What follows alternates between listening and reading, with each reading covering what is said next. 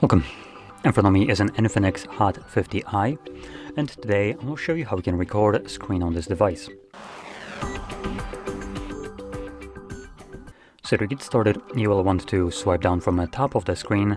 Now, it looks like we do need to do that from the right side, as this will bring down the toggles. And in here you'll find one of the toggles to be screen recorder. Now I think it's this one, but we can swipe down. And when you do so, as you can see, it will also show you the name for each one of those toggles.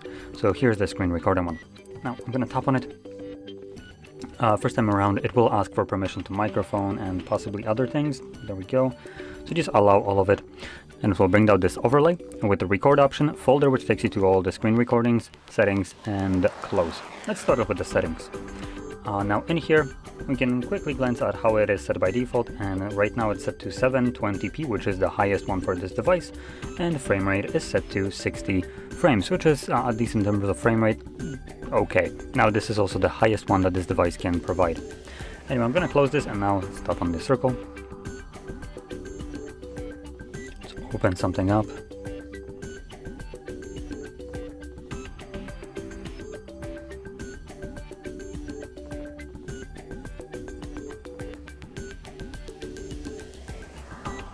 Once you're done, you can interact with this overlay right here. Click on the red square, and this will automatically save your screen recording to the Photos application.